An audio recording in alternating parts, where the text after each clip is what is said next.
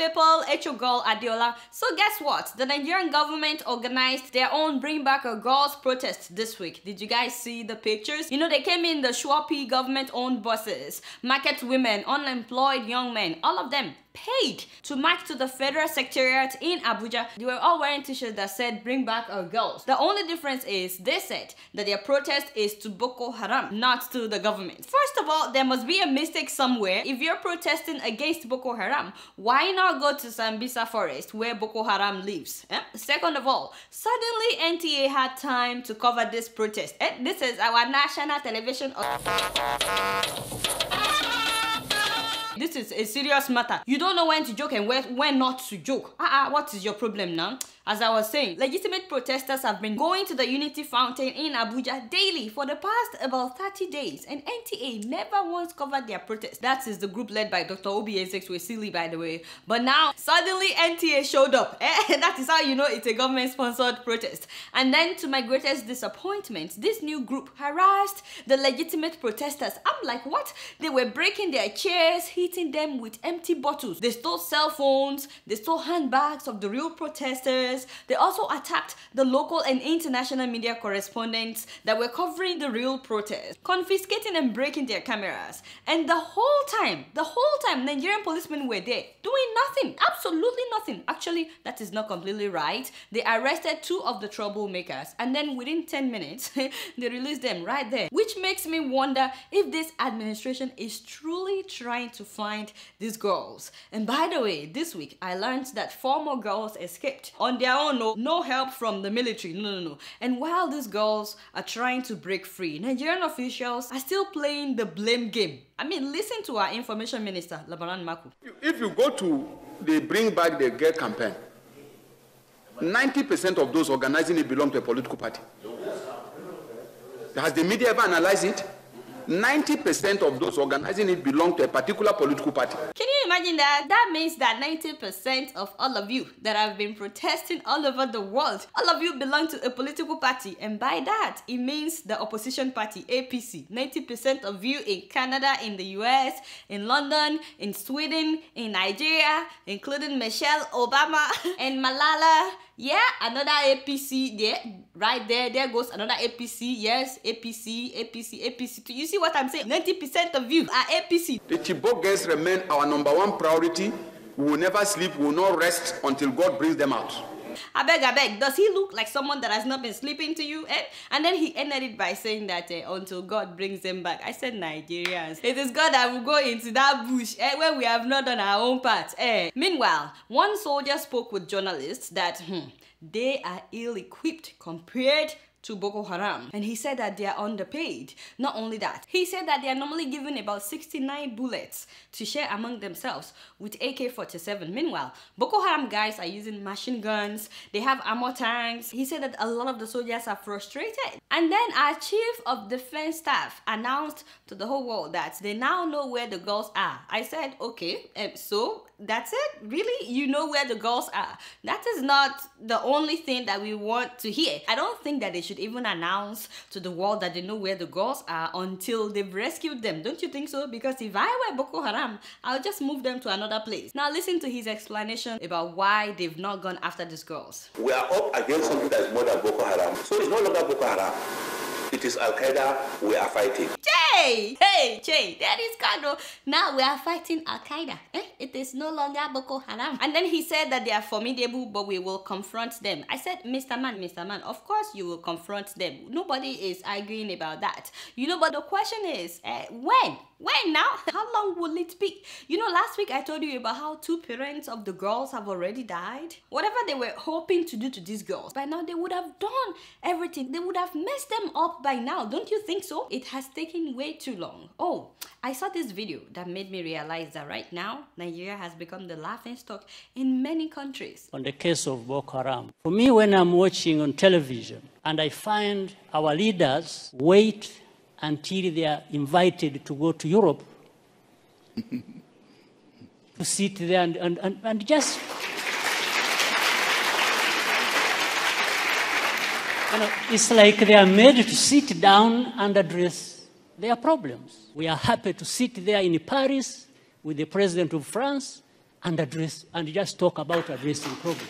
And I hate to say that this man is right, but he is right. Yes, he has his own issues, I agree. But whether you like it or not, that is how people are now looking at Nigeria. He said that it's like we like to appear as if we are addressing problems, but we really don't. And in case you're wondering what he's talking about, this is Nigerian president in Paris when he was supposed to visit the girls in Chibok. My question is for Mr.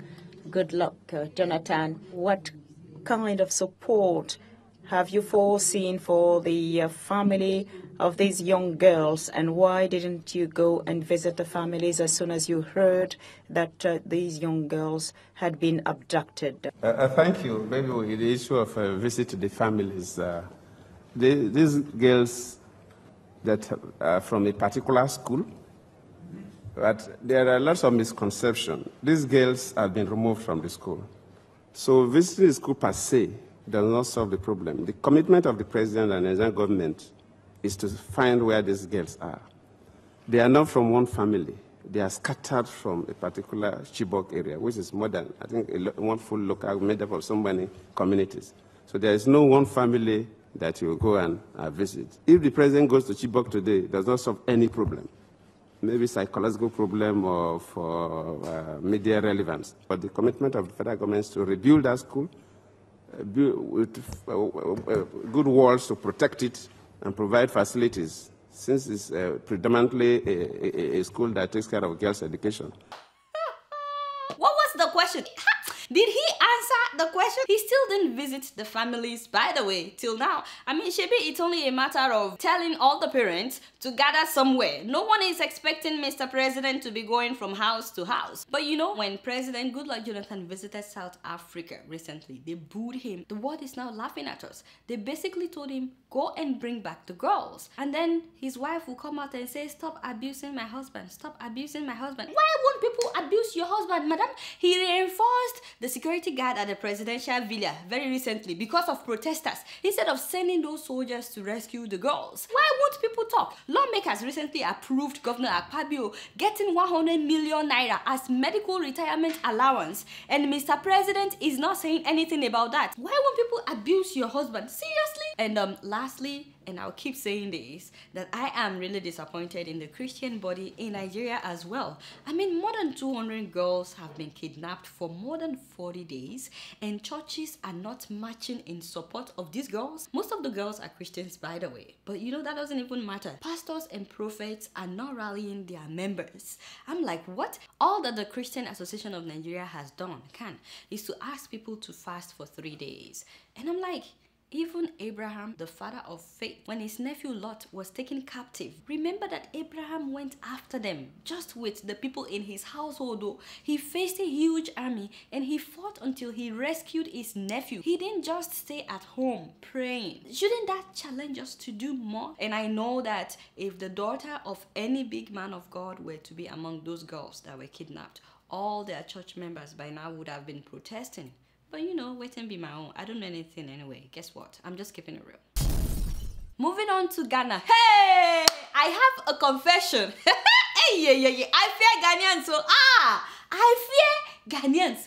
You guys know how much Ghanaians like to say that Nigerians are scammers. Nigerians are 419. Nigerians are this, the other. Shoo! This week, I heard about a Ghanaian scammer that surpassed all the Nigerian scammers put together. Hey, Charlie! This is 27-year-old Fauster.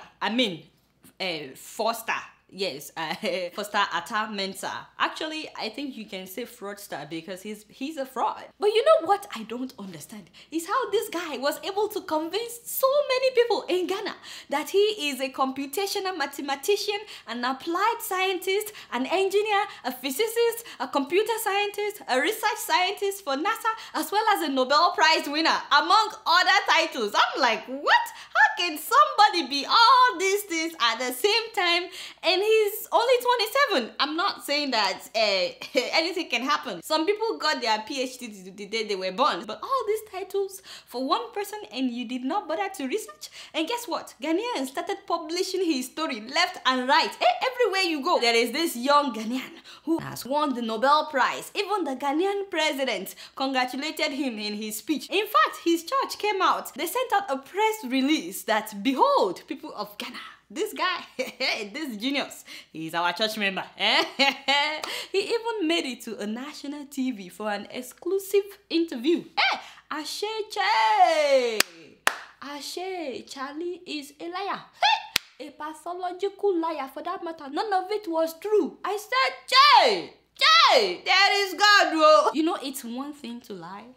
It's another thing to defend the lie. I mean, how did he have the nerves to go on national TV and keep lying upon lies? You also have won a Nobel Award. Yeah. A Nobel at your age. Yeah. Tell me, how did you do it? What's your story? I always wanted to develop machines, especially robotics and mechatronics. Either Android or humanoid machine robotics or automated reason. So I have a good friend who was quite good. He's an American. So he helped me to build it, a robot hand that could be able to, that could help, you know, stroke patients to serve themselves coffee. Hey, Charlie, come. Next time, don't embarrass me. No. This is an embarrassment. If you are going to lie that you are a computational mathematician, an applied scientist, an engineer, a physicist, and so on and so forth, at least sound convincing and work on your presentation. The way you were talking, that was an embarrassment. No, I don't like that. And can you guys believe how he was lying with a straight face? And you're also chairman of AXA. AXA, yeah. Tell me about AXA. AXA is a bank brain, the brain bank, excuse me to say that, the brain bank of African engineers, computer scientists, technologists, professors, doctors who are teaching, who are lecturing computer science, you know. But it's not well known in Ghana. And a young man like you, in Ghanaian parlance, we call it a small boy like you. What are you doing as their chairman? How did you become their chairman? You know, after all this Everest Award, and I have to be elected.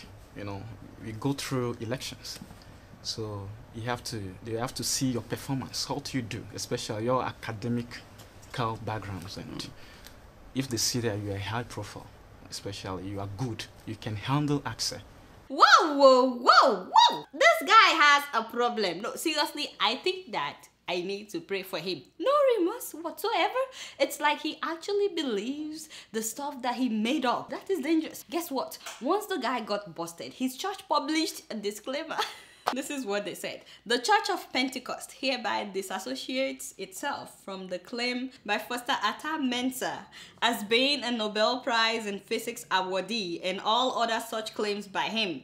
And also the church is helping him to see a clinical psychologist. This is sad, I can't believe that even the church would disown him. I mean, isn't that when he needs the church the most? When he messed up? Yeah, Charlie, why get yourself tangled in such a mess? As he is now, there's nothing else that he can say that people would believe him, even if he changes. But I don't completely blame the guy. I mean, how did the media not pay attention to the pictures that he gave them? These pictures were obviously photoshopped. Now, take a good look, my people. Can't you see? I mean, can't you guys see? Look at this one. He said that he's in space. No. Can you tell Ghanaian media what is the rush in publishing a story before verifying? Honestly, this is an embarrassment for the Ghanaian media. I'm not saying that all the Ghanaian media don't verify, but those of them that ran the story, those of them that interviewed him.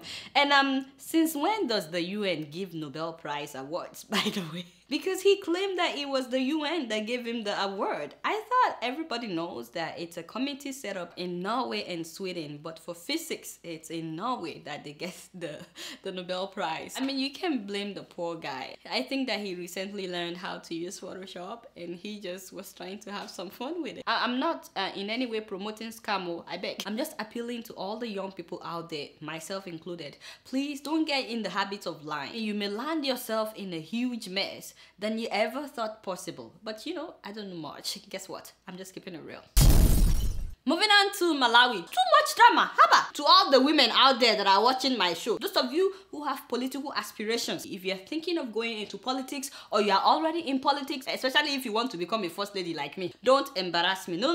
Don't go and embarrass me, Joe. How can I come on this show telling people that women are great, that women are exceptional, that women have compassion, you know, that we are transparent, that we are not dictators, and then some of you women out there, you make it look as if I'm lying. You make it look as if I'm a liar.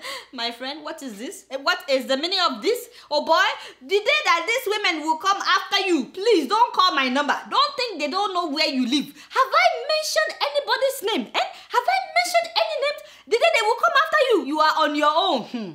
Anyway, as I was saying, my people, this past week, I was so disappointed. That the first female president of Malawi, the first female president in Southern Africa, tried to nullify an election in which she faced defeat. I said, Abba, hey, why would you try to nullify an election? She didn't even suggest a recount.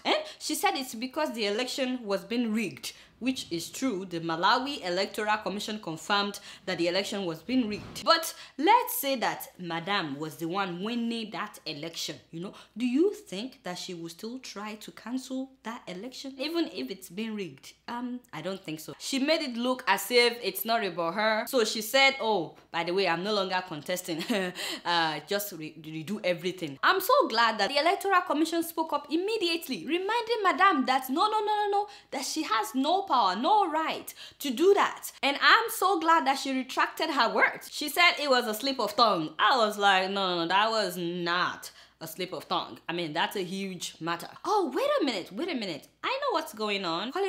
Which candidate was winning when Madam cancelled that election? Oh, Peter Mutharika. Isn't that the brother of the former president?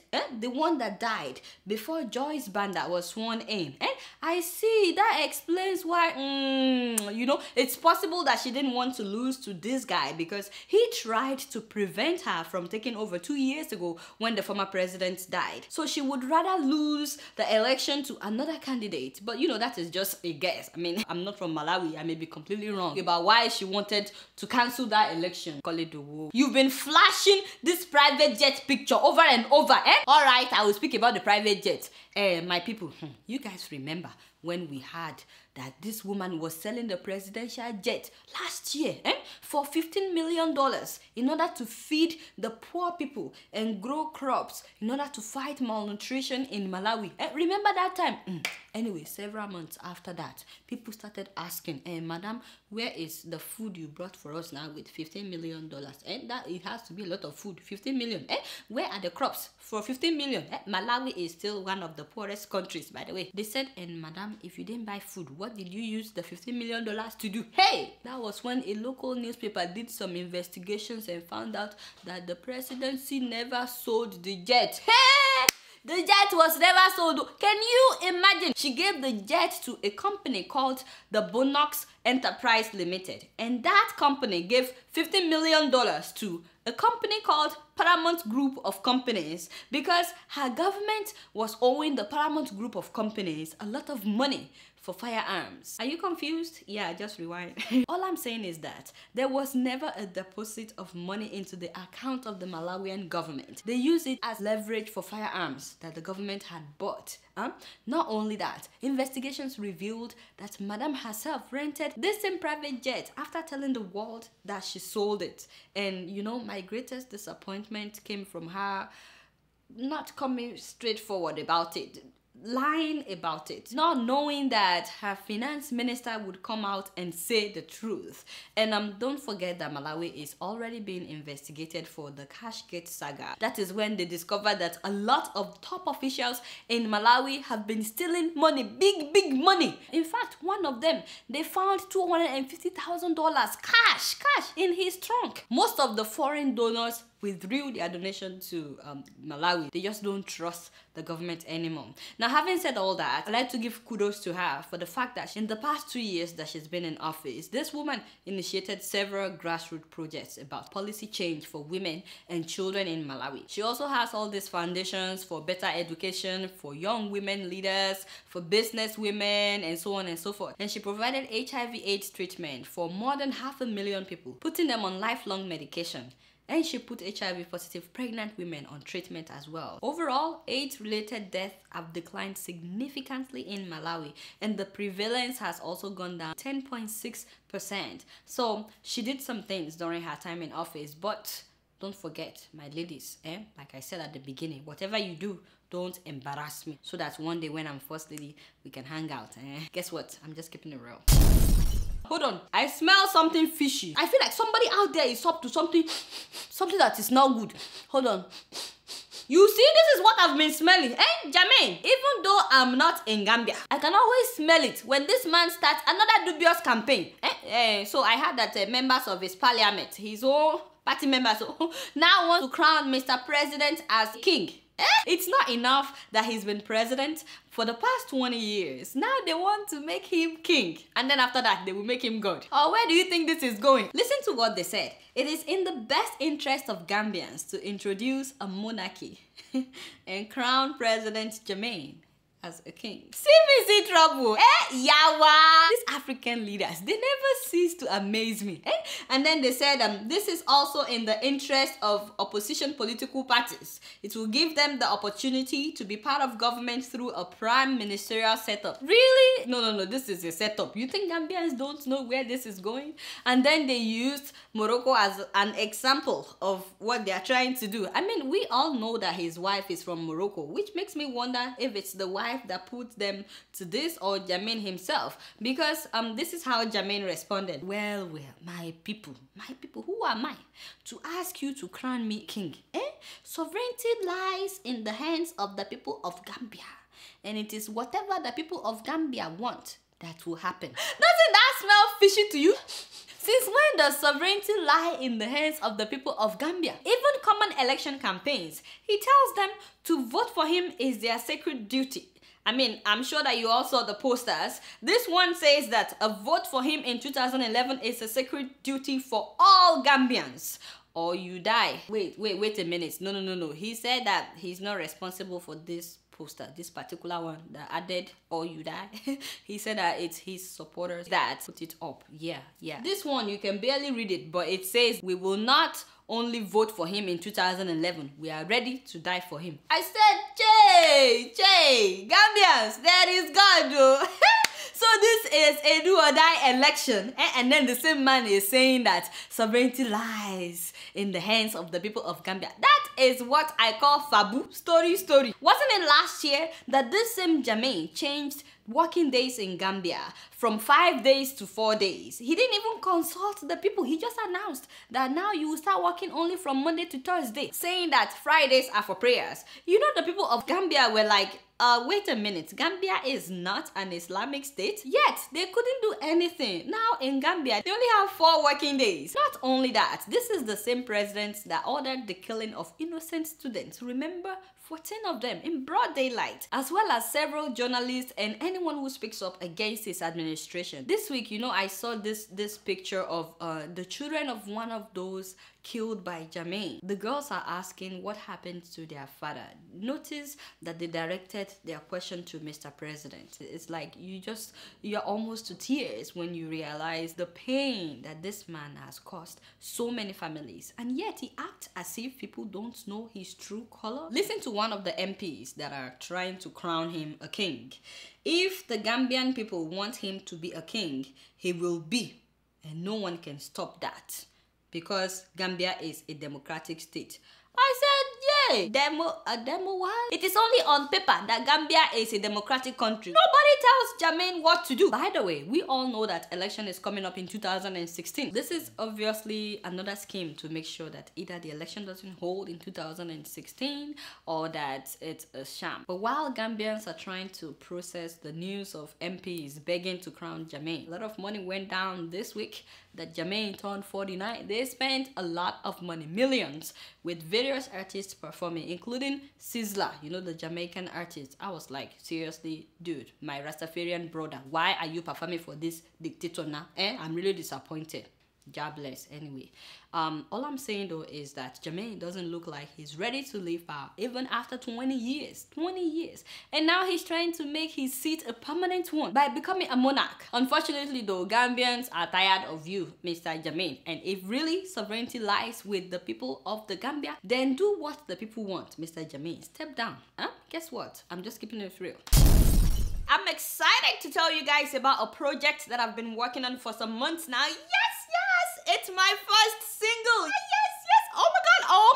Oh my god. With this song, I'm campaigning for peace in Nigeria, especially as we face terrorism by Boko Haram, as well as ethnic, clan, and religious unrest. I've been doing this show now for about 2 years, but I'm hoping that with this song that I can take the campaign for peace, the campaign for the government to care for their people. I'm hoping I can take that campaign even further with this song. So I'm counting on you guys to please be a part of this project by donating on my page on Kickstarter.com. That's where a lot of people raise funds, by the way. If you're an artist or something and you're trying to raise funds, please go to Kickstarter.com. So the money will go towards the recording, the production, and if I'm able to raise like double the target or something, I will definitely make a music video. The song is written in Yoruba and English with spoken words in Hausa and Igbo, and also there is no limit to the amount that I can raise. The only trouble is that if I don't meet my target on Kickstarter.com, they will not give me any money. So it's either everything or nothing on Kickstarter.com. Any donations above $20 is getting a free download of the song on iTunes, and please visit the rewards page to see other rewards including t-shirts and CDs and a dinner with Adeola and so on and so forth. And a big shout out to my very first donor. I don't even know who this person is. His name is Larry Oladejo. I really appreciate it. Make sure that you like my Facebook fan page. That's where I'll be writing the updates, you know, the work in progress. If you have any questions,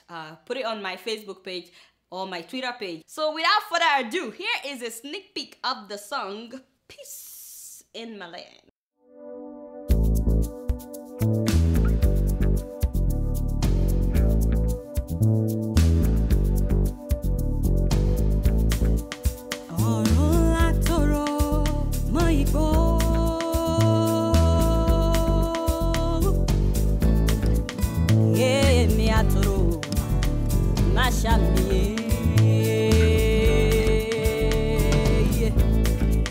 Ọmọ Naija ẹ toro mọ́ra yẹn kí ló dé tá mi para wa o bí ẹ pa.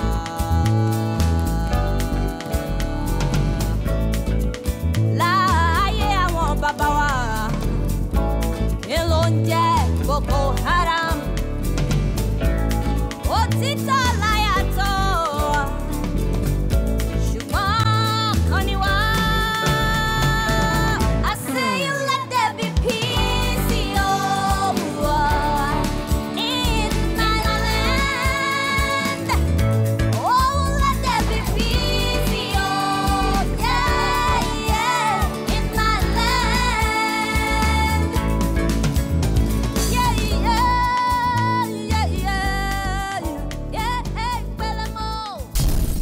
Alright y'all, it's been real and I'm keeping it real right up in here. Until next week, I'll see y'all later. Peace out.